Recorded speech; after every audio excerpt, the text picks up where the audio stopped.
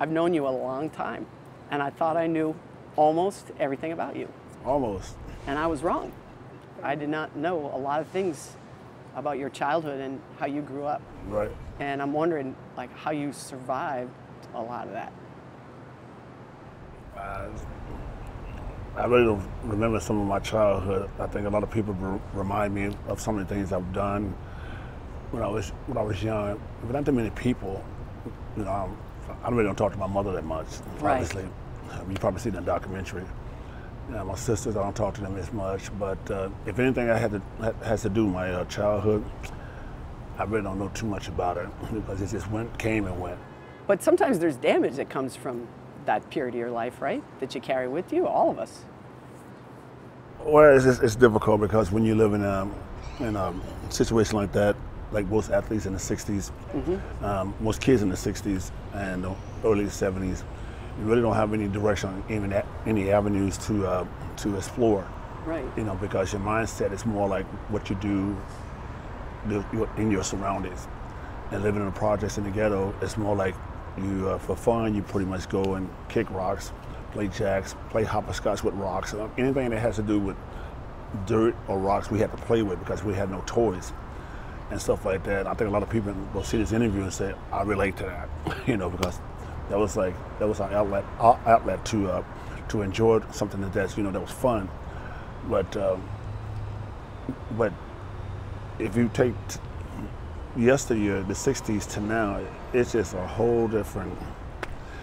I mean, who would imagine that a person like me or anyone that's in the sports figures that lived in the 60s become this from the 60s to this?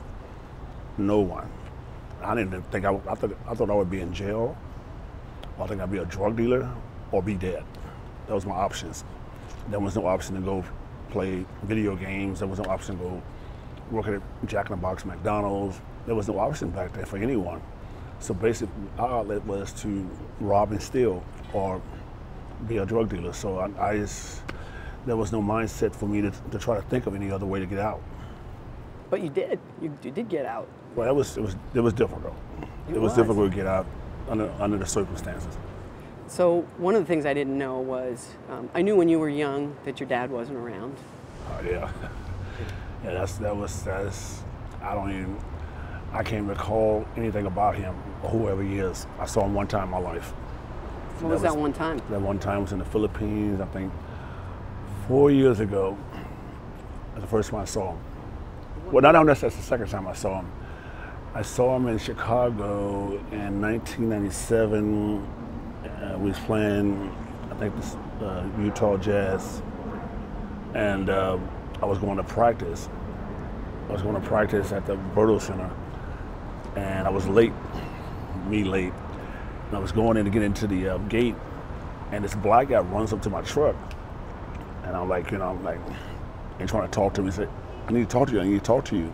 I said, dude, I'm late for practice. And he said, I just want to let you know that I'm your father. I mean, just out the blue. Out the blue, and I'm like, oh, come on, I got to deal with this stuff today. I couldn't even focus. I said, you know what, I'm late for practice. I'll talk to you later. I think it's just a fan coming to me, trying to reach to me. And I go to practice. I didn't even think about it when I went to practice. I didn't even think about it. I said, oh, whatever. So I come out of practice, I get back in my truck, and this guy runs back to my truck and said, I'm your father. I said, I don't care, man, whatever you think.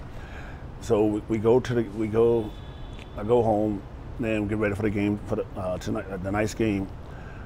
To get to the game, we're playing a team, so we go, I'm playing a game, then all of a sudden they call a timeout.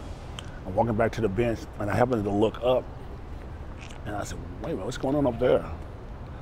He said, dude, that's your father up there. And I said, who? Your father. My dad. I'm like, all right, whatever. He said, no, he just up there signing autographs and doing interviews. And I'm like, all right, great. I'm still thinking it's like a host. And I'm like, all right, great. So when the game was over, I went back to the locker room, and the reporter said that, did you know your father was here? I said, nope. Did you know that he wrote a book about you? I said, nope. Did you know it was a bestseller? I said, nope. And I'm still think it's still a big joke because this guy came out of blue and said that he's my father. I'm like, I've never seen this guy before. And it was. But how does that make you feel? This guy that was never there for you, now you're a multi-million-dollar athlete, and he's signing autographs and writing books. Writing books. See, I think if you get in depth with his story, I think he has like 16 wives. He has 16 wives. I think 49 kids, and I was the first one. Supposedly I was the first one, and I didn't know that until somebody told me. And it is funny though how this parallels in my life. You know, it's growing up. You know, and we get to it, and we get in depth with this. And it's, you know, if we going around the board with my upbringing, but it's a trip that, you know, that this guy is coming to say he's my father. I've never seen this man, and he's saying that, you know, I just want to say hello to you. I'm like, whatever. You know, so I'm so used to not having a father after 30-something years, 37 years. You know, it's a little late. It's a little late, right? So the thing about this documentary that really struck me was you just wanted someone to like you, right? It's so funny that you said it, Jackie.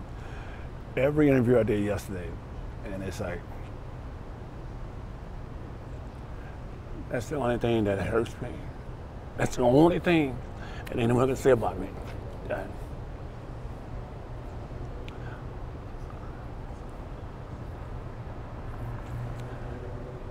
Can't even do this. I can't even do this interview. I even get emotional. I understand. I think that's the only thing people gonna get out this documentary. I think that they're gonna look at me and say, "Wow, all he wanted is to be loved. He didn't want no money. He didn't want no fame. He didn't want anything. He just wanted somebody to care about him and stuff like that." I haven't seen the documentary, but I'm pretty sure that's what it is. And because that's my whole life story is about the fact that, you know, more like didn't have a father, didn't really have a mother. She wasn't really attentive to us like that, and never said, you know, that she loved us and anything like that. And I think a lot of people in the world that lived in that period of time will understand what I'm talking about. It's very difficult when you have a mother, I mean, that worked 3-4 jobs and you never see her, and all you do is get yelled at and never have anyone to hug you. So this documentary is going to show, I guess, the fact that, I guess, the pains and trials and tribulations I went through, just trying to grow up and try to just be involved in society. It's evident if you look at this documentary. And like I said, I never played the game. I never played the sport for money. And I say that a lot in this documentary. I never played for money. I played because I wanted to play. I loved it. And it just gave me an outlet as far as like, and I looked at the fact that I'm not living in projects. I'm not dead. I'm not a drug dealer. I'm not this, I'm not that. I don't have a bunch of kids. And I said, somebody had their hands on my shoulder as growing up, because I could have went the wrong direction and be something that no one cared about. But for some reason, I think I have a purpose to be here. I mean, literally a purpose to be here. What do you think that purpose is? I really haven't figured that out. I think that, you know, I've fought a lot of demons as being an athlete. One is alcohol. That's something that everyone knows that. So the other one is more like, you know, the shell you see in public is different from the shell you see in private. You know, I always try to tell myself and try to remind myself why I'm still here and why I need to be here. And something I contradict myself a lot, because I show a good light in public and I show a bad person in behind closed door. And people look at me as this great athlete, this great individual that does all these great things around the world, but this other part of the spectrum, this other guy is totally different. You know, it's more like I lie to myself a lot about, I'm a great dad, I love my kids, I love this, I do that, and then I have to go home to myself and sit there and beat myself up because I'm just telling myself all these lies, and I go out in public and sit there and say, okay, great, I'm this persona that I'm not.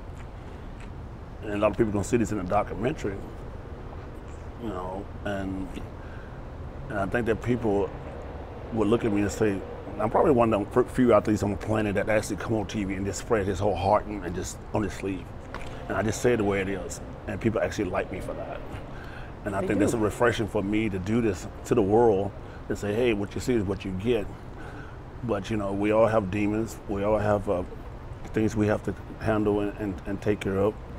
But I think the only demon I really have these days, that I pretty much have cleared up a lot of these things up in my life, I think the only major demon I have right now is trying to convince myself that I'm a good dad. That's the worst one right now for me. So what are you doing to make sure you're a good dad? Yeah, man, it's hard for me. For some reason, it's very hard for me to try to break out of that cycle. And Do you feel like it's too late? Is that what you're feeling? I just think it's just one of those things where I never had anyone to ever do that for me. And I think sometimes, why am I doing it for somebody else? And knowing the fact that that's my child, that's my wife, or that's my mother, or that's my sister, it's like, it's hard for me to just gravitate to people like that that's close to me. And it's difficult, even though inside I love them. And it hurts me when my kids say, it's okay, Dad, you can hug us, you can touch us. And it's hard because it just burns me up. It hurts me so much. And I have to go home and try to reevaluate and try to cleanse my soul and say, yes, you can do this, you can do this, you can do this. And you can, though. I just say, you could do this, and I'm like, oh my God, you know, and I say, okay, I'm gonna go do this. And last night my daughter called me last night. She called me last night and she said, my ex-wife said, you know, I can't do this. You can do it. Take your time. Just take your time. You know, this is why I get beat up so much for myself. She said, Dennis, you know, I don't want anything from you, Dennis. I don't want anything. It's not about me and you. It's about our kids. I said, all right, great. What's wrong now? What do they need? They said they don't need anything. The only thing they need is they want you to be in their lives. And I'm like, and I said in 18, 19 years, they never said that to me. It's always, you know, something they want. And I just got so detached to that. It's more like, okay, great. What you guys want? Okay, great. And they're not material things. The material things. But it's like, they're not bad kids. That's the one thing. They're not even bad kids. It's just I'm so used to hearing it, those things about, okay, can you give me this? Can you give me that from everybody? And it's hard for me to sit there and separate my kids from other people. Because so all these years I've been giving and supplying and on demand and stuff like that, I really haven't had any time to be a father or even try to be a dad or try to be anything that's significant to something that's important to me. You know, I'm always thinking like, oh, Dennis Rodman, okay, great. I don't think I'm the big cheese of the honcho around the world, but it's like I'm so used to being me. There's no one in my life that's helping me out. No one's doing anything to help me, to come and love me, just actually really just say, okay, great, let me sit you down, Dennis. I actually like you, I actually love you, I want to actually take care of you. I never had that. Even to this day, it's difficult to really adjust and adapt to that. And she told my ex-wife last night, she told her that she didn't want to see my jerseys or anything about me anymore. And I'm like, wow. And I didn't even react to it. I pretty much looked at it whereas I'm so used to it. I expect that. When they was growing up, they never saw me play basketball.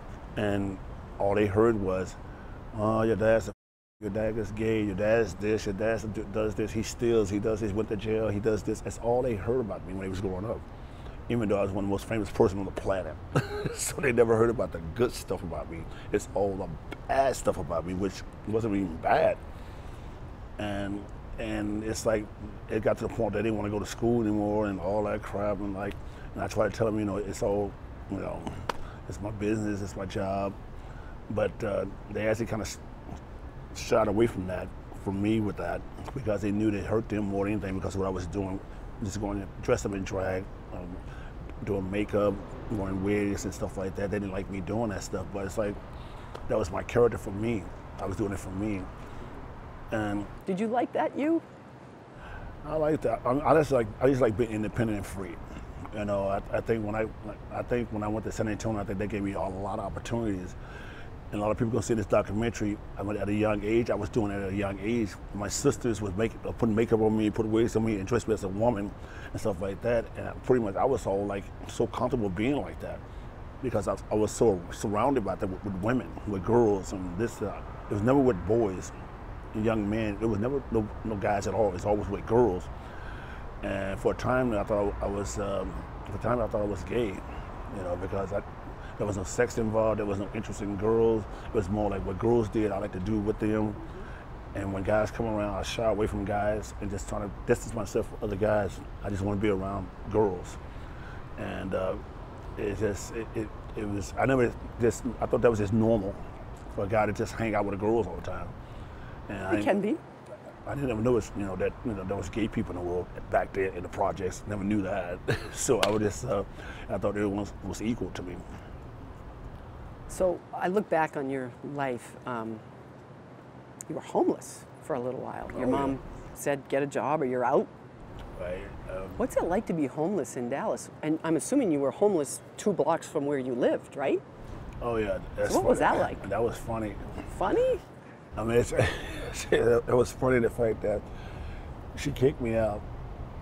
She kicked me out and told me not to never come back. She changed the locks. She did all this. She did all that. So I had like a garbage bag full of whatever I had. I left the house and I just sat on the steps down the apartment complex and didn't know where to go. So basically I just went up to my friend's house. He said, you can stay in the backyard on the couch. And I said, that's cool. Outside? Outside on the couch. I said, that's cool, great. So they didn't have enough beds in the house without a sleep on the floor, so it was a couch there. I just slept there a lot. And every day when I wake up, I go to a car wash, try to make some extra money, just have money in my pocket. Or I go to 7-Eleven, try to fold boxes or throw bottles away and stuff like that, just $5 a day. And I just felt like that it was like more like, I didn't even think of that then, it's more, it's an abandonment. I didn't even think it like that. I just think, okay, great. I'm so used to living this life this way, so why not? There's nothing different by living in an apartment or living in the street. Really? But it's funny how you think like that when you live like that. It's funny how you think those ways when you live like that, and it doesn't really bother you. Survival, right? It's survival mode and stuff like that. So basically every day I slept outside on the couch, or I go to another friend's house and sleep in 3 people in the bed. Or I didn't have shoes to wear. I had to borrow shoes, I had to borrow socks, clothes and stuff like that. It was just a mess. I mean, it was just one of those things where that it's so funny the fact that I was happy. I was happy living like that because I was with my friends. And my friends, we hang out and play basketball every day, and I was just happy.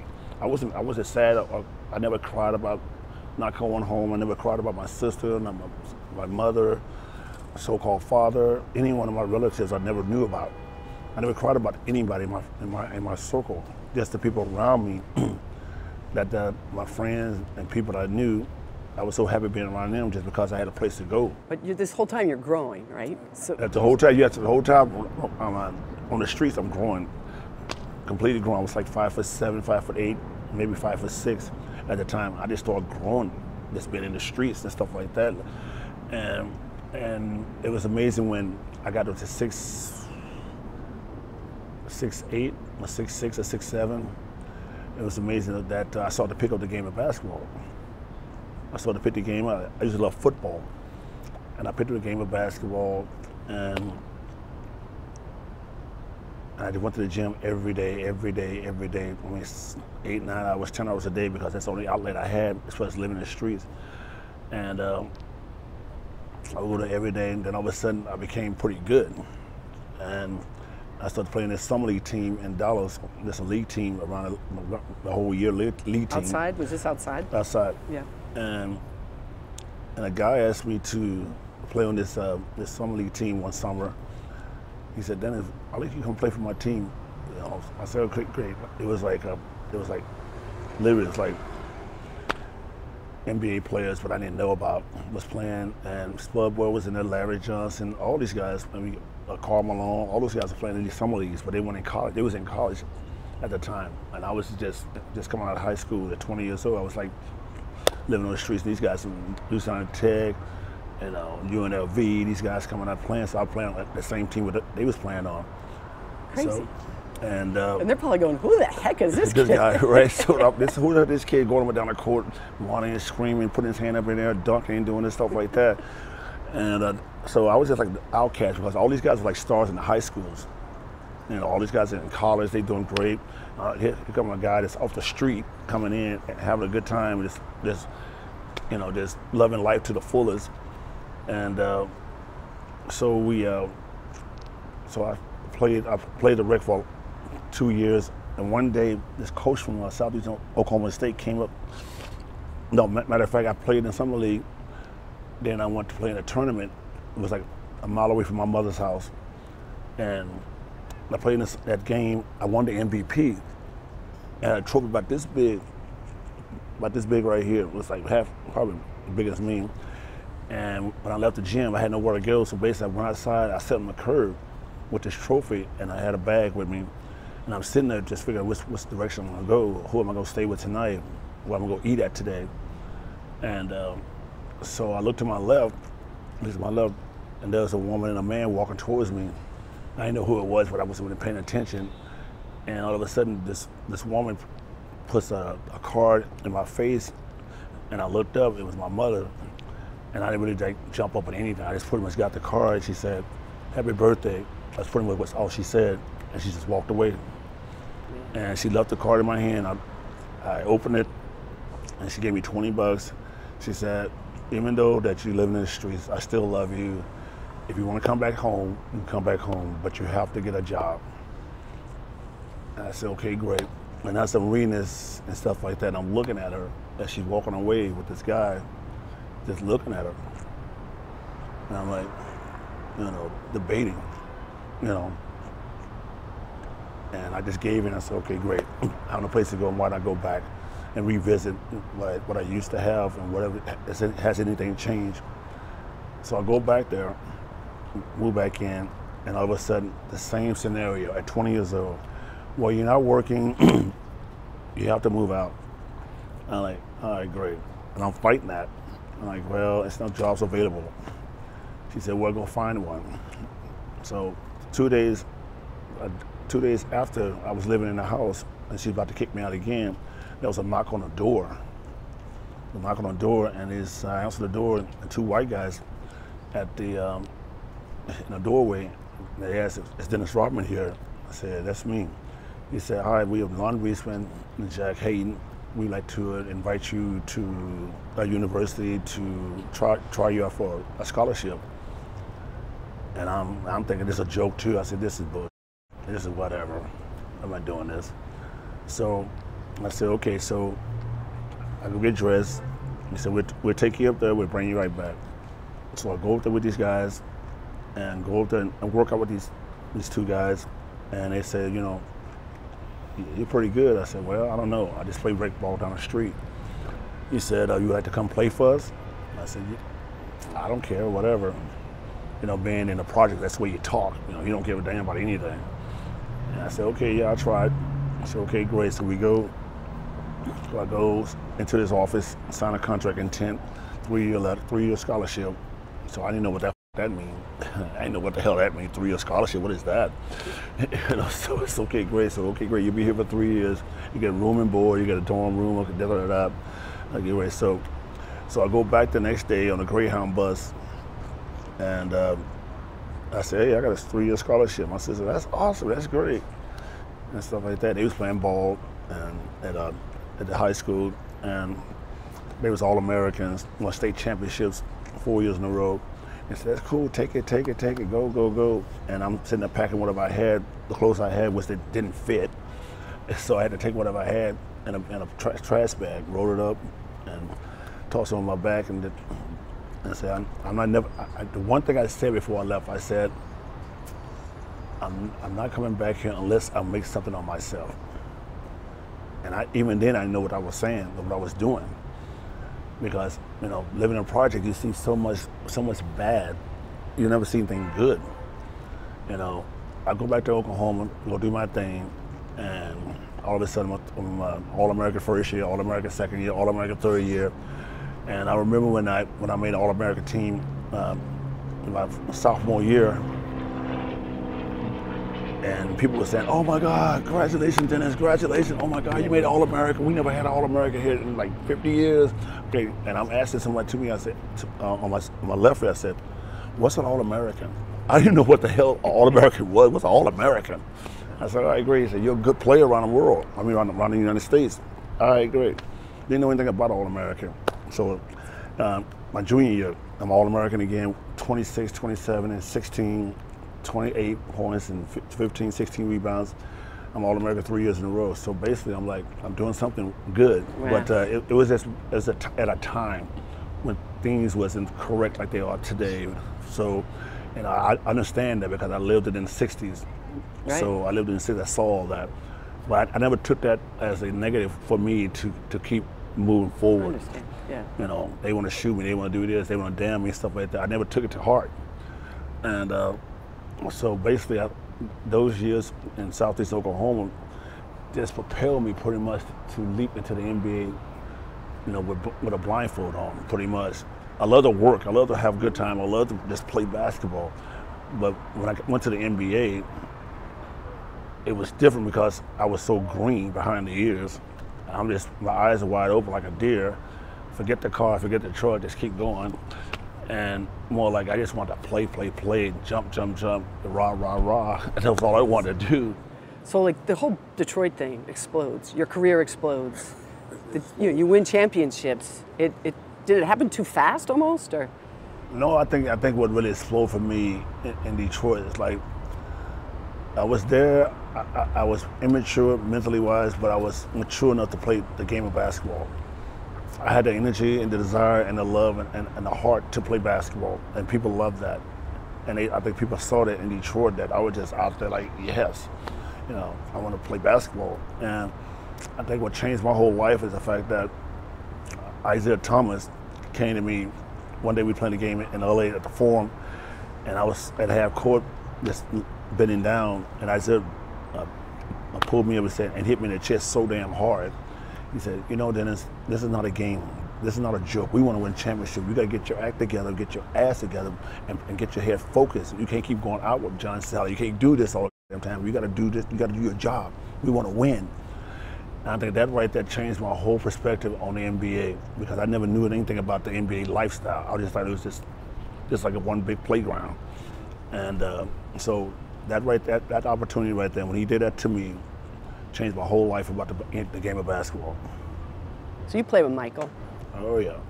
And in the film, and I think you're right, you said there was a time when you were probably more famous than Michael. That's really saying something. That was funny. I haven't seen that part, but I think that when Michael see that little clip right there, I think Michael gonna get a laugh out of that. He's gonna say, he's probably right. He's gonna say, he's probably right, because that 1 year in Chicago, he was blowing up and stuff like that. Everybody knew me, but they didn't know this other guy that can have basketball and entertainment at the same time, and on them nutshell. I was like, wow.